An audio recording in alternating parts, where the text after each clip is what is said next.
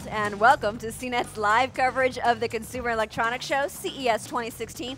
It's the biggest tech show of the year, and we're coming to you live from the CNET stage at the South Hall of the Las Vegas Convention Center. I'm Bridget Carey, joined by Jeff Bakalar, and we kick things off every day this week with our show, Inside Scoop. This is the second day of the CES show floor that it's open, and we spent the past few days covering the future tech coming in 2016, including smart home appliances, concept car tech, televisions, of course, TVs. It's not CES without a giant TV that no one really needs, and a few robots and drones, naturally. There's even a robot that you can ride, and we'll get to a live demo of that in just a few minutes. But first, I want to talk about one of the bigger trends that we're seeing at the show, wearable tech. Now, for a few years now, we've seen companies want to strap all sorts of things to our bodies at the show, but the health side of wearable tech just continues to grow and take new forms. And some of it makes sense, and other things can be a little strange, you know? Just a little strange. Yeah. Well, so you and I were talking about this backstage before we came out here, and one of the first kind of companies that was making a lot of headlines yesterday was Fitbit and their new initiative to sort of take over maybe a more higher-end smartwatch. Right, kind of getting closer to that Apple Watch side of things or that Pebble Watch side of things. Right. We're seeing video now where the new model, the Blaze, has a color screen on it. Now, this isn't doing everything that a smartwatch can do, but you are getting some notifications from your phone with texts and calendar alerts, and you can switch it out with different bands. So a little more style. You know, Fitbit's popular, but you don't usually have a lot of options other than rubber. And I mean, if you go back and look at what that brand has done, a lot of their products have really focused on subtlety, whereas the Blaze sort of comes out and says, hey, this is a piece of fashion, you know, it's a fashionable accessory. Right. This is jewelry. This is something you want to show off. So definitely a change of pace for that brand.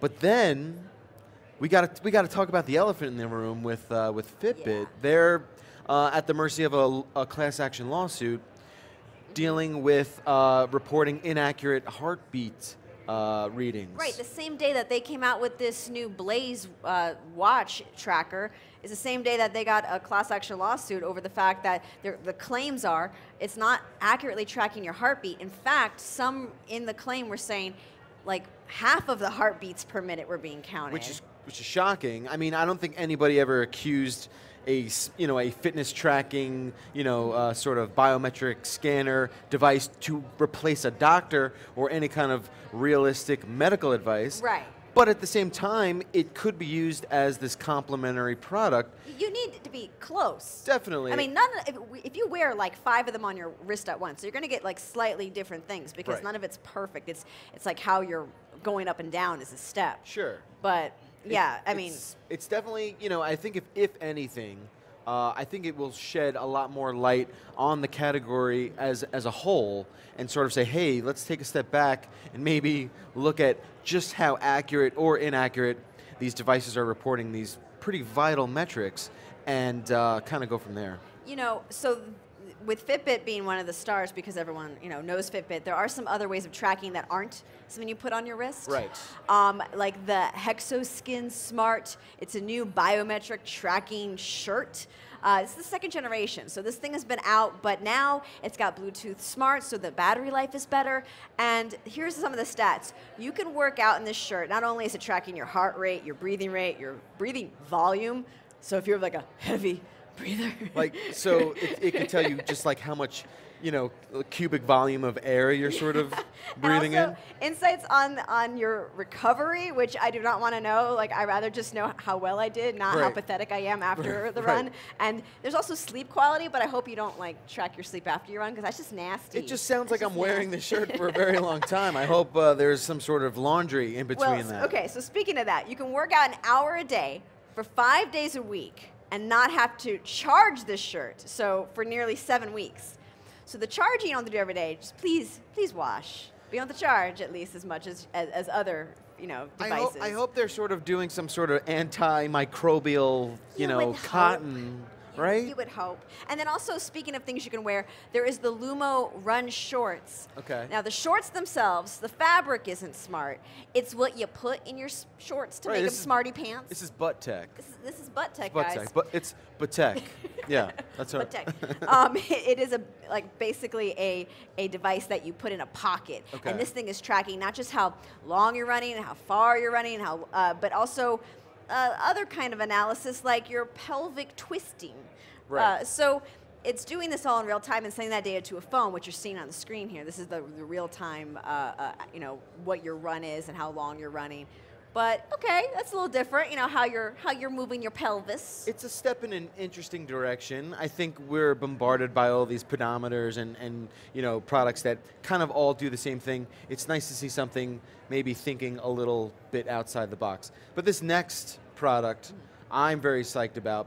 I'm sure you are as well, because finally there may be a light at the end of the tunnel when it comes to not looking like a damn fool when wearing some sort of smart glass technology. Oh, yes. And this is thanks to Carl Zeiss, the glass maker, lens maker. They've sort of been working on this prototype, this tech that will introduce the ability to sort of see things in glass, in your glasses, without, like we said, looking goofy. You don't have this giant thing hanging off the right or left side of your face like you do with Google Glass. This is the idea that the frames look normal, and they've worked on the lens so that when you do put computer technology inside, it'll just look like the screen's floating in front of you. Now, if someone looks at you, it looks like you got like something on your something's on your glasses. Sure, they'll be like, "Hey, wash that off." Yeah, right. but at least you don't have like a giant camera like. Definitely, and I think, and yes, they're not inventing the actual computing tech. They're sort of just saying, hey, here's this vessel. We figure out a way for it to be displayed without a overbearing sort of contraption. Right. So when the glasses do become something that is a little more common, they're there to rescue us on the fashion side. Right, because you weren't too hot on Google Glass, right? Yeah, I mean you're like fun for the moment, but you're not really wearing this thing all the time, right? Exactly. So here's something else that may make you look a little crazy. Yeah, speaking of looking dorky, this goes in the other direction, and this is from Samsung. All right, we talk a lot about the fitness tracking stuff that you wear on your wrist. Right. On one end, they kind of went smart here. This is called Tip Talk, and it's a traditional strap that you add to, or it's a strap you add to a traditional watch, I meant to say, and it'll do your fitness tracking, but it takes phone calls. This is cool. And to take phone calls. This is I can't tell if this is cool or not. To take phone calls, you stick your finger in your ear. Right, and then and go, hello? Yeah. Kind of like some sort of get smart situation. Here's Seamus. Actually, you can see a picture of him trying it out. He said in his review that he was in a really loud conference center, and it was a little muffled, but he could make out. And that's the cool thing, like, they figured out a way to, is it bone conduction? It's not bone conduction, but it is going through your organs. It's just and like finger the conduction. vibrations are just traveling through your blood. So your finger, that's terrifying. So your finger is actually the earpiece. Right. Which is crazy. I think that's just on, by itself, that tech's kind of cool. I mean, it is something out of a TV show of the past, it was something ridiculous. But, maybe if you had to take a quick phone call, you sort of, hello? Hello? Yeah, I mean... And people will still think you're crazy in the supermarket. Right, well, you see all those, like, Secret Service guys always going, like, I want to do that. Yeah. I want to make You'll that look a thing. important. Yeah, I'd be like, come again? Well, And they say the target price is $80. So it's not so far out that you might want to try it and not feel so bad. It's not over the top. I think it's something we may want to look out for. Right, and Samsung has a few other things they've been working on. They have a whole division of some strange wearable tech. Yeah. And that got people's heads turning the other day. So how about a belt? Yes. How about a smart belt? It's not just a belt, it's called a welt. So I don't think you should call your belt a welt, right? No. Okay. We don't have to go with the weird name, So why is this a smart belt, though? What does it do? Well, it's tracking how many steps, like everything does, because I need to know how many steps I take all the time, right? And how long you've been sitting. Okay. And this is the part I don't really feel comfortable with. Well, sitting is the new smoking. Oh, yeah, well, so they say. Yeah.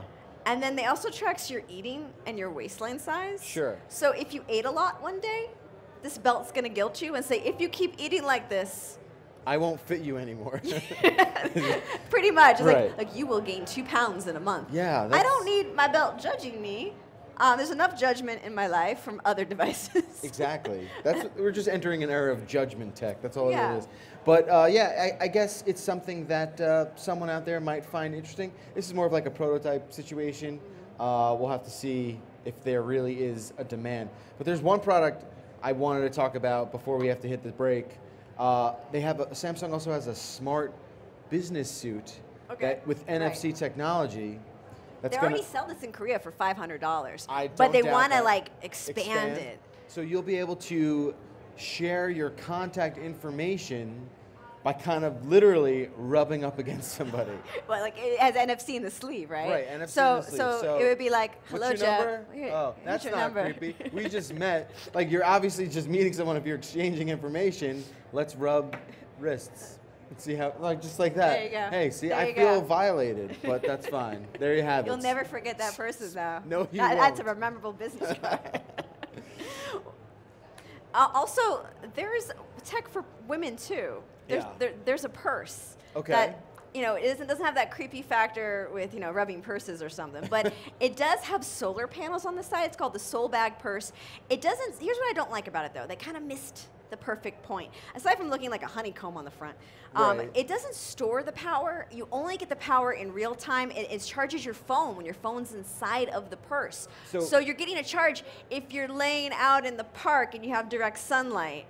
Other than that, you're getting like itty bitty charges at a time. That's a very specific situation. Yeah, I need that to look a little cuter. I don't need I don't. And function over fashion, I guess. I guess if you're going to the beach, but I have a feeling that it's not going to be too cheap. Apparently 4 hours, right? 4 hours of charging. Yeah, it can get 4 hours of charging on a phone, but once again, you got to be outside. So also put on that sunblock while you're charging for 4 hours. Interesting. All right, I would like to check that out. I don't really. It would maybe get me to go out in the sun. That's not really our expertise at CES. No, it is not.